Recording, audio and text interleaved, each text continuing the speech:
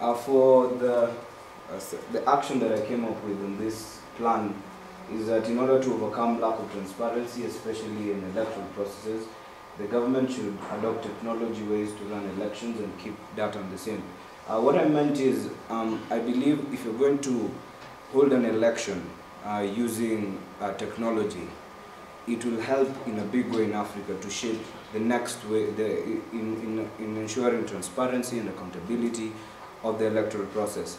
And just to explain a little bit further, in my project, I met 3 students, one from USIU and a couple from Daystar University, who came up with this concept of mobile voting called the M-Kura, where we did a pilot in our university, and we had students doing the ballot voting and the M-Kura voting, where students, the number of candidates who are supposed to be elected are put in a system, and then you vote for them electronically. Now, for that, there are so many questions that arise, but after holding a mini conference on the same, just to understand whether mobile voting is something that can be adopted for an electoral process, we found out the possibility is there.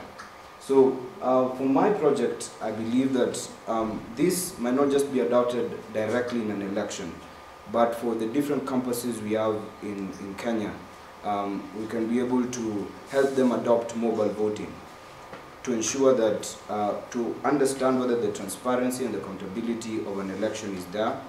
And that will evade the fact that we go and use ballot boxes where you find people coming in and manipulating the system.